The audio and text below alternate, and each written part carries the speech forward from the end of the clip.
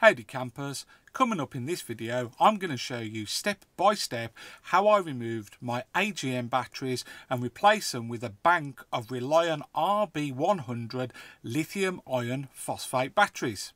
Phil is sharing the story of his life with motorhome travels and advice, repairs and upgrades, gadgets and more. It's all the entertainment that you're looking for. Comment, like and subscribe if you are a fan, because he's a brummie, his accent's hard to understand. To install my current battery bank, I removed one of the collapsible front-facing chairs so that I could use the space below the seat to install them. Close your eyes. After removing the fuse for each battery, I start to remove the interconnecting cables, being careful not to short-circuit the terminals of the batteries. These insulated safety caps will protect the terminals and prevent against accidental short circuits. And now for the part I've been dreading all day. I've now got to lift these really heavy batteries out of the battery bay. Once installed, the new battery bank will weigh approximately 150 kilos less. Now for a bit of tidying up, and remove the frame and straps that held in the original batteries. As you can see from my crude woodworking skills, I'm a Sparky, not a Chippy.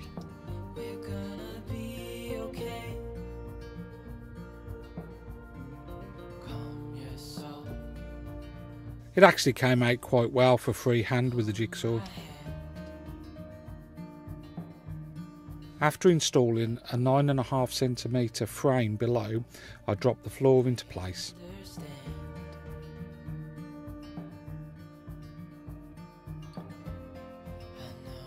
I'm using a Victron Energy Lynx Power In 1000. We're going to modify this unit so that each of the batteries can be connected via a 100 amp fuse.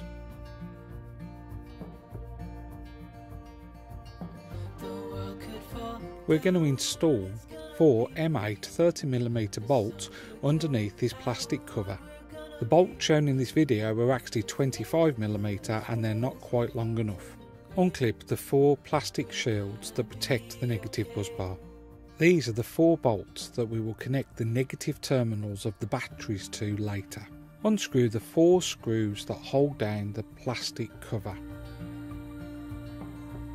I'm going to use fast forward mode to speed up some of the tedious parts of this video.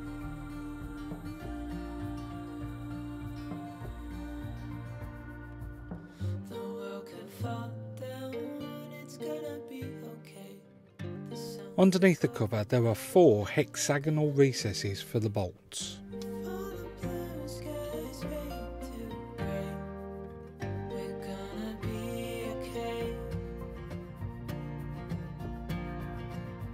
Replace the cover and reinstall the screws.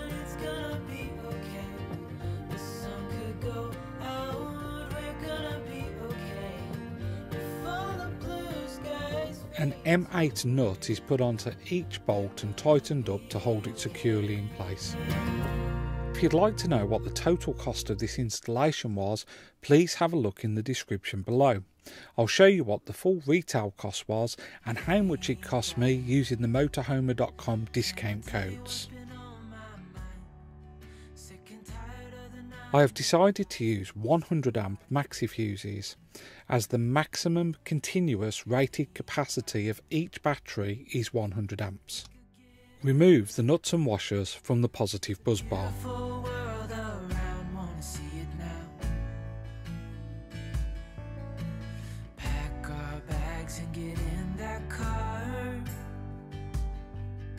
You can see here how the fuse fits into place.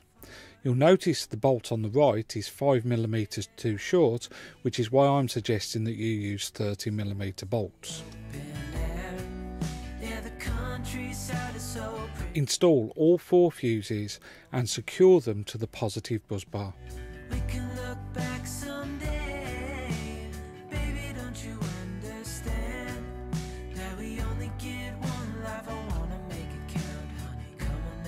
This copper bar is 100mm long, 25mm wide and 3mm deep.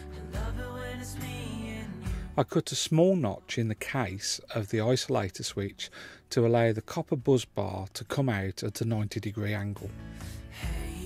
My battery bank is designed to carry a maximum continuous current of 500 amps, so I chose a Blue Sea 600 amp isolator switch. Pack our bags and get in that car. Leave a little note and we'll drive real far. Although the batteries are fused at 100 amps, I've used 70mm CSA cable. This will ensure low resistance and good balance in between the batteries. I used a hydraulic crimper to put the lugs on and then used some heat shrink to add some mechanical protection. Baby, don't you understand that we only get one life? I wanna make it count, honey. Come on now and take my hand.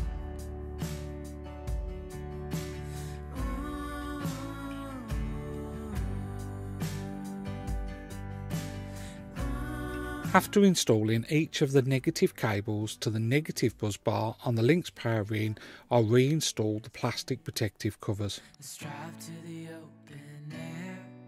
Yeah, the countryside is so pretty with the wind blowing in your hair. We can look back someday.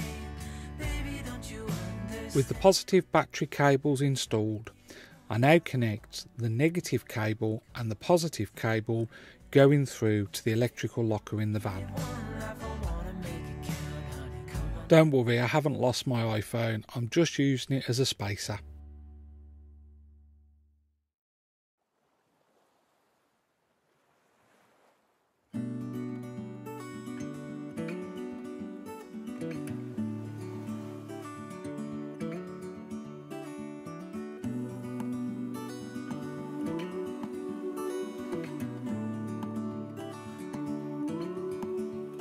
With the distribution system installed, we can now move on to the battery trays.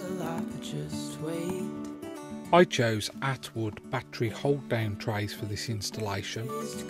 I trimmed about 4mm off either side of the battery tray just to reduce their width slightly. I was not happy with how well the battery tray secured the batteries. I decided to shorten the rods on the battery trays. I used an M8 die to increase the length of the thread at the bottom of the rod. I then installed an eye-lock nut and hacksawed off the end of the shaft. We are dreamers of the shore.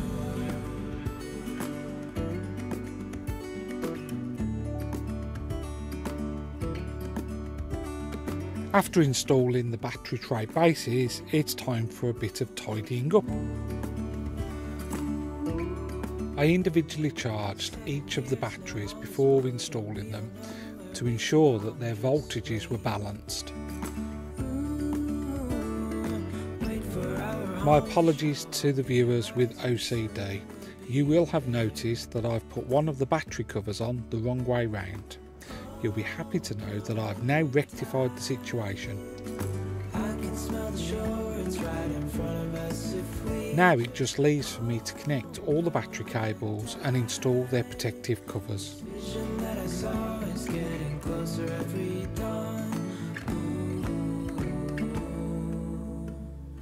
We are dreamers of the shore when we can't read the sky.